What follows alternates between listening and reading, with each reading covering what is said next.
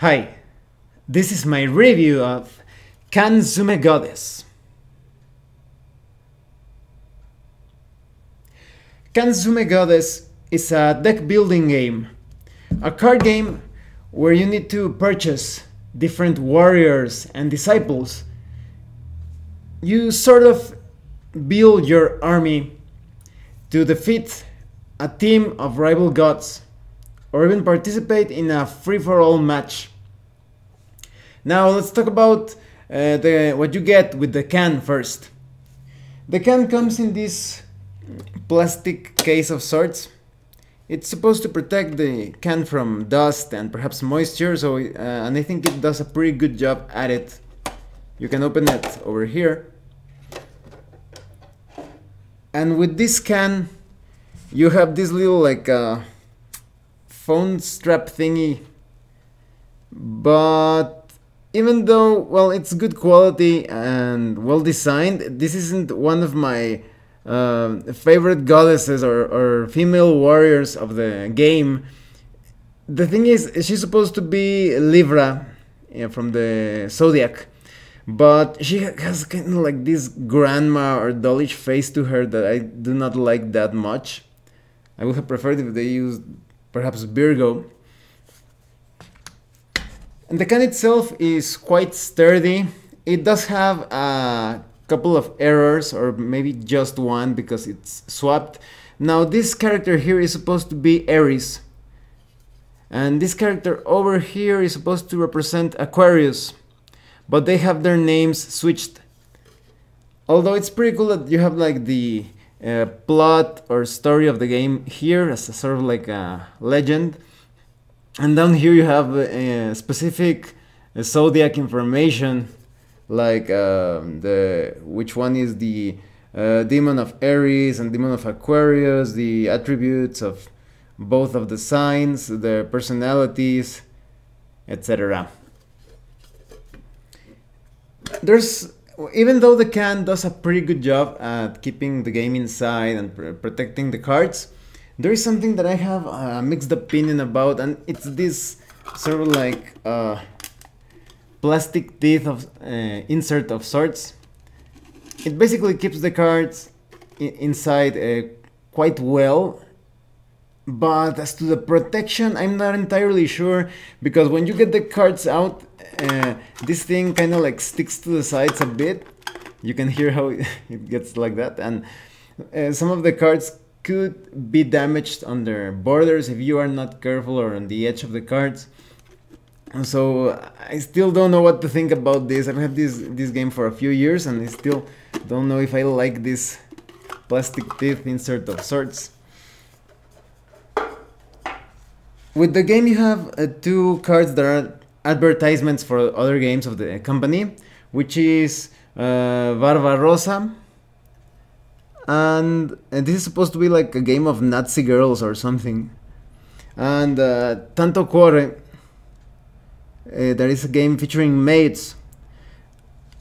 I have yet to try those games or to own them, because they seem to focus a bit more on the Lolita side of things, and I'm more into more buxom women when it comes to art in anime and manga, etc. You have this little, I guess you could call it a booklet. Even though it's sturdy and does a good job at explaining the rules, it does show some wear and tear, so handle it with care. And I think there were a couple of typos too. Now, before I show you the cards, I want to talk a bit about how you play the game. Let's talk about the storyline first. The storyline is basically that the Greek gods, that is Zeus, Poseidon, etc., they decide to divide the rulership of the world. So they divided, they separated the sky from the oceans and from the underworld, and Athena was supposed to rule over the rest of the earth. But the Norse gods did not like this, so they began this terrible war, and they summoned different warriors from different signs of the zodiac, and also other supernatural beings, and apparently they all died in a sort of like a Ragnarok type of thing, and their souls were trapped in this can. So you even have like a little legend here, something that it says, "Release me from the can and I will make your wishes come true," or something. So as you have probably noticed, this game has a lot to do with sexual innuendos. This is a bit of a, well, I don't know if I would call it an erotic game, but it shows some pretty sensual art or sexy art. So the objective of the game is, well, you can play it in two modes. You can play it as free-for-all, or in teams, that is the Norse gods against the Greek gods. In team mode or team gameplay, you need to defeat a main god of each team. That is, the Norse team has one god as like the king of or ruler of all gods, and the other team has one as well. So you need to defeat that god by reducing that deity's energy points to 0. But if you play free for all, you can either win by defeating all of your opponents or raising your energy points to 25. It's also important to say that in team mode, the other deities participate as support gods. They only have 10 energy points, if I'm not mistaken, and they are just there to support the main god. Even if they get killed, they're actually sealed, and so they come back after a while. So it's important to focus on eliminating the main god of the opposing team. Now let's talk about the gameplay. You start out with your hand of cards, and in the middle of the table, that is the public area, you have 6 decks with warriors, and you also have 3 decks of disciples. Warrior cards are purchased to attack or thwart or frustrate your opponent's plans, while the disciple cards are used to purchase those warrior cards and other disciples. First, let's talk about the disciples first. There are the most basic type of disciples, which are the priestess. The priestess art looks really sexy in my opinion. Let me see if I can get that into focus, sorry. There you go. The priestess gives you 1 faith point when you use her. And faith points are basically like the currency that you use to purchase warriors or other disciples. And if you want to purchase more priestesses, you need to, oh sorry, here is, you see this value over here that it says 2. That means you need 2 faith points to purchase a priestess. So in that turn you won't be able to use the priestess that you just purchased, but in your next turn you will be able to use it. Other disciples include the sacred guardians. The design of the sacred guardians is also quite hot, although you cannot see the face. And the sacred guardians are quite flexible. They are quite defensive. You use them to protect yourself from getting damaged, but you can also use them to negate or cancel a god's ability. But by doing that, you sacrifice the sacred guardian and it goes to the netherworld, so it dies. And the other type of disciple, which is like an enhanced version of the priestess, is the bishop. I also love the design of this card. Looks really nice. Let me see if I can... okay. So the bishop, as you can see, she gives you 2 faith points when you play it. And it costs 3 faith points to purchase it. So it's better than the priestess, but more expensive. In this game, requires you to think ahead of things. Sometimes you purchase things and you won't be able to use them immediately, but you have to think ahead towards the later turns in the game. The game is divided by phases. Oh, yes, by phases. The first phase, you have the starting phase, and this is just a phase where you play some powers of the different deities, because you represent one of the gods of the Norse pantheon or the Greek pantheon. And here you have an opportunity to play those abilities. We'll talk about the deities later on in this review. And then you have the play phase. This is one of the main phases, or probably the most important phase, at least when it comes to hurting your opponents. And this is where you can play your disciples to purchase cards from the central group of decks that I was telling you. And so you can purchase warriors in the next phase. But if you already have warriors in your hand, you can play them. Now let's talk about some of the warriors. You have Ares. And she's really good at attacking. She's all about offense. And then we have Cancer.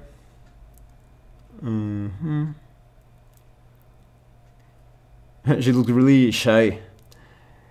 Cancer has the special ability of mimicking the ability of some other card that you have played. Now, in this phase, you have to take combos into consideration.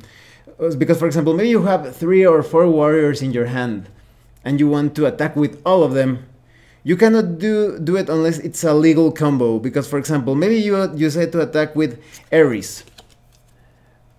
And as you can see, she has this big red sphere over here, and you have 2 smaller spheres. One is green and one is blue, and that means that Ares is a red card, and you can only combo it with some other card that matches the spheres. Because, for example, if you played Ares first and you wanted to play Cancer, Cancer is a green card. But luckily, Ares has a green sphere there, one of the little spheres. So that means you can combo it with Cancer.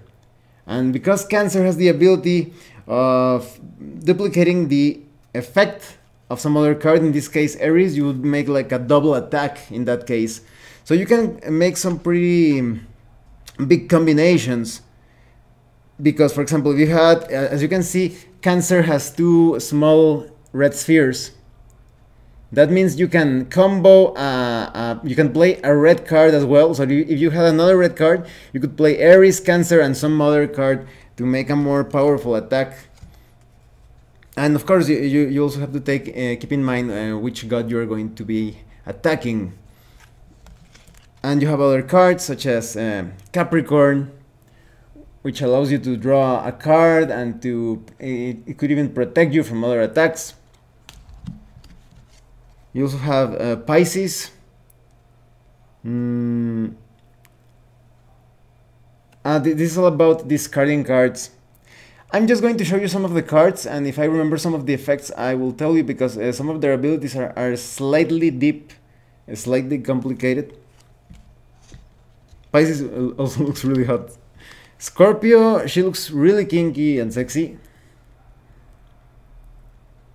She's also a very offensive card, and can deal a lot of damage, and, well, decent damage, and it also creates a discard effect. Libra is about drawing cards and protecting yourself. And I'm telling you, I don't really like the design. She looks a bit like a grandma or doll. I don't know. It's somewhat weird, in my opinion. I really like Virgo. This is glasses done right. As you can see, she also has glasses like Libra, but she looks way sexier, in my opinion. Maybe it's the shape of her body, or the face, or her long neck. I'm not sure. And then you have Gemini. I wonder if they're actually twins, or if it's actually the same entity but showing 2 sides of herself, because as you can see, one is kind of like a devil and the other is like an angel.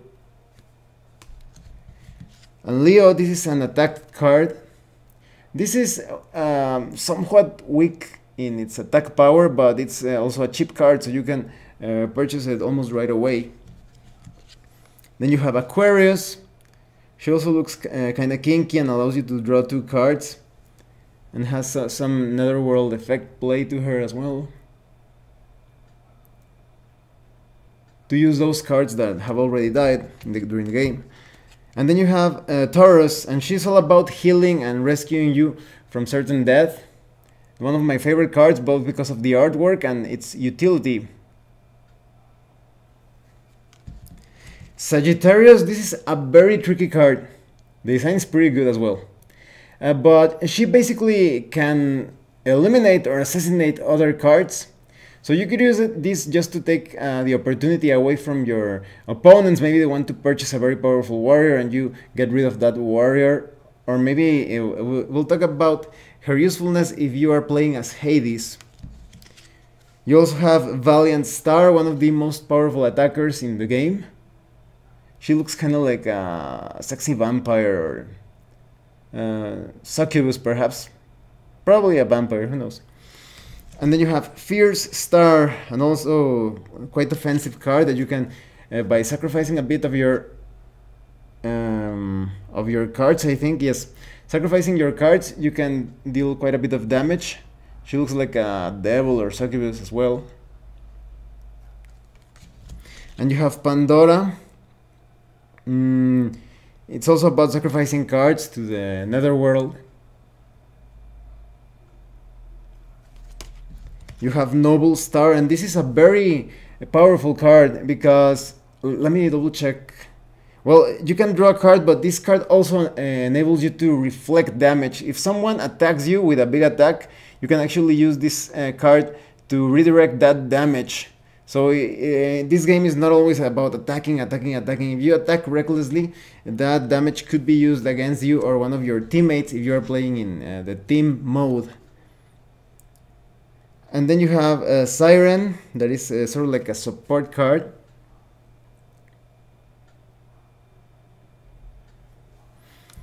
Then you have the Mermaid. This card is also quite useful because it will give you faith points. So if you need to purchase a very expensive card, the Mermaid will assist you with that.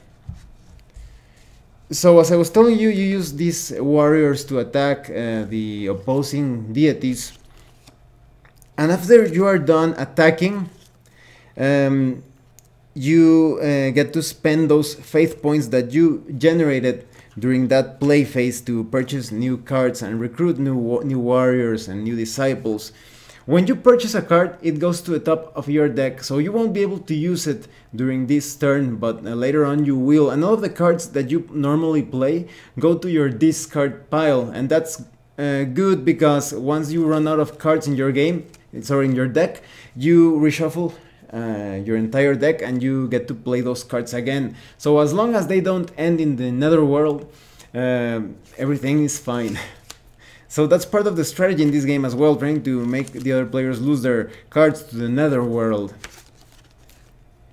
And after the recruit phase, you enter into the final phases, which are the discard phase, where you get to draw a new hand, and the end phase, and many other abilities of the gods and are triggered in these phases, or you can play them in these phases. And as I was telling you, you keep playing the game so that you can, until you eliminate your opponents or you raise your energy to 25 in the case of the free-for-all style of play. Now let's talk about the gods. Some of the gods are on the gender bender side of things, that is, some gods should be male, but they put a sexy lady in place. So let's take a look at the Greek pantheon first. I'm just gonna talk a bit of the abilities, because all of the gods are somewhat complicated in their effects. They usually have an ability that benefits them in free-for-all and also one that is well suited for team play, and some abilities are useful in any situation. So for example, we have Zeus, father of the gods, and he's pretty good at damaging everyone. It's just a bit of damage, but he can damage everyone because of this effect. And he also has a very good ability for team play. Let me see if I can, because it's very important. It says, during your play phase, you may perform adjudication. Oh, adjudication is very important. When you adjudicate, you basically draw a card and you see if it matches a condition. And if it matches, maybe it's a warrior or a disciple as described in some other effect, you get to play a powerful effect. So if you reveal from your hand the same card shown by adjudication, you may select a player and look at their hand. You may select any number of warrior cards in their hand and put them into the netherworld. A very devastating card, as you can see. You lose 1 energy for each card put in the netherworld in this way. You can only activate this ability once per turn. So here is where we talk strategy. As you can see, Zeus requires you to play in a very specific way because you're going to be spending energy as you activate his effects. You need cards that heal you, such as stars, to recover that energy that you're going to be spending while shooting those thunderbolts. And each god plays differently because of that. And considering the adjudication, it could be a good idea to have some repeats in your deck when you purchase the cards using fate points to get that adjudication effect going. That you always have like a repeat of a certain card. And then you have Poseidon, who is it's a very offensive card. It attacks quite well. It's about sending your opponent's warriors to the netherworld. And as you can see, instead of being Poseidon, you have this sexy lady instead. Artemis is one of the trickiest cards to play because she has a bond with Apollo. And as long as Apollo is in play, that is not out of the game or sealed in some way, she cannot be attacked. So you need to use, for example, one of your disciples that has the cancel effect to cancel her ability and so that you can attack her. But the funny thing is that if for some reason Apollo attacks her, she suffers extra damage. So you can also play around with that effect. You can perhaps, if Apollo attacks you, you can use perhaps the card Noble Star, if I'm not mistaken, to reflect that damage towards Artemis to damage her. And then you have Hades. This is one of my favorite deities because if you manage to get your hands on a few Sagittarius cards, you will be able to send cards to the netherworld and reclaim those cards from that place. So Hades allows you to get some very expensive cards. So for example, Noble Star costs 8 faith points. Hades would allow you to get it from the netherworld at a cheaper price, all things considered. And then you have Athena, who is very good at using yellow or gold warriors. So if you play as this deity, you need to focus on getting those warriors for your deck because you basically have like free protection, or well, not free protection, but protection available at almost every turn because of those yellow warriors. Usually you need specific warriors to give you that defense value, but not so with Athena. And then you have Apollo. And he's quite powerful because he actually has some regeneration effects. So this is a very useful card to play defensively. Now let's talk about the Norse pantheon. You have Hel, the goddess of Niflheim, and she also draws power from the netherworld. She benefits greatly when someone dies, even if a deity, if I'm not mistaken. So yeah, you have a similar effect to that of Hades, not mechanically so, but thematically so. Yes, it's quite similar. And you have Odin. He also has a pretty good power of attacking 2 gods at once. So he's actually quite useful in free-for-all. Just don't push your luck too much with the ruler of Asgard because you could get other players angry and they will start to target you. And then you have Thor. And Thor is all about using warriors to attack, enhancing their attack power.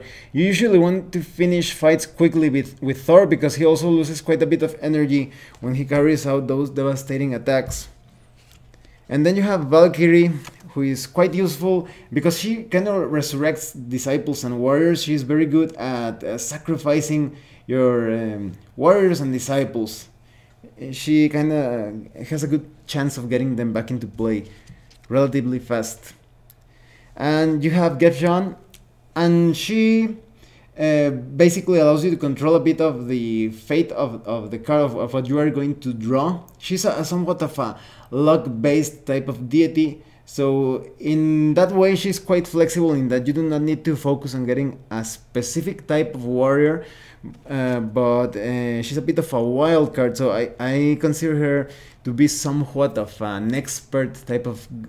So if you're an expert player, you should be playing a Gefjon if you're playing with inexperienced players, in my opinion. And then you have Loki, and this one is really interesting, and everybody is going to hate you if you play as Loki because, well, first of all, I really love the design. As you can see, it reflects that dual nature of Loki, sometimes an ally, sometimes an enemy. And Loki basically damages everyone during each turn. He also allows you to draw 2 more cards for your hand, but he's also dealing damage to you at the same time, and he also suffers from that effect, or from his own effect. So you could say that he's kind of like accelerating Ragnarok.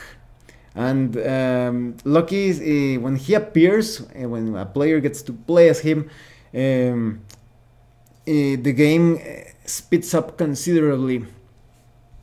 And the cool thing of the deity is that you can have this card to represent the energy points, and you just move the god as you lose or gain energy points.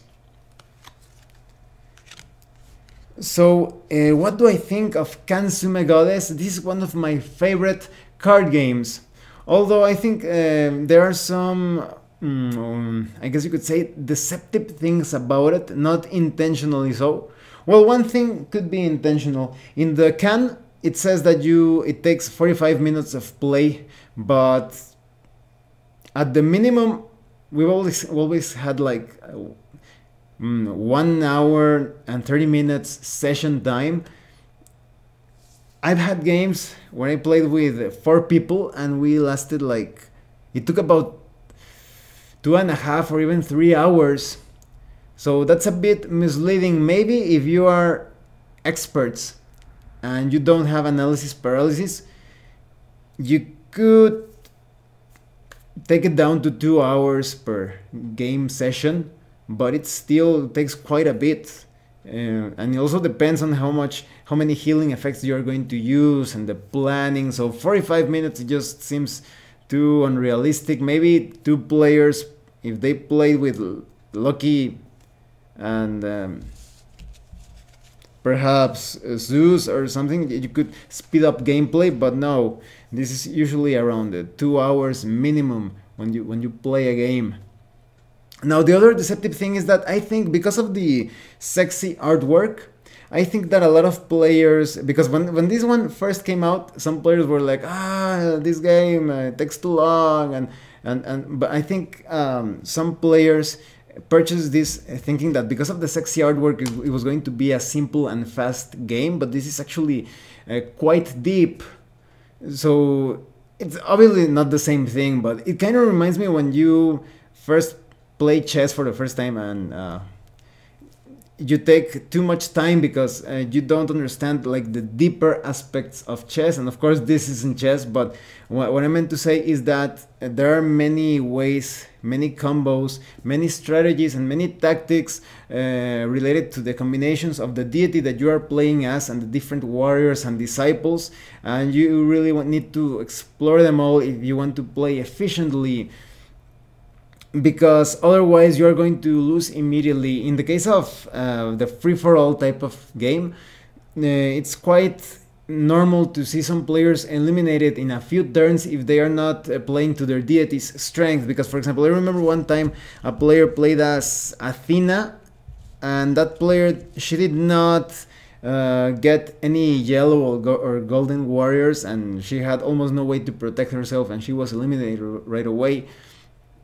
So you really need to understand the strengths of your deities and how the warriors combine with those deities and the finer points and how to play around with those things, like the thing that Artemis cannot be attacked unless, as long as Apollo is playing, but you can manipulate Apollo to hurt Artemis in some way.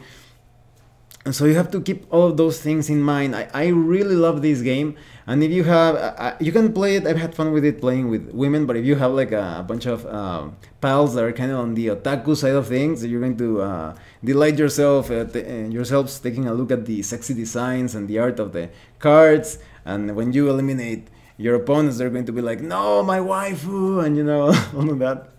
So I highly recommend that you get Kanzume Goddess if you like sexy anime artwork or anime-like artwork, and if you are not bothered by playing a game that lasts a bit more than you would expect. As I was telling you, expect usually about 2 hours of gameplay.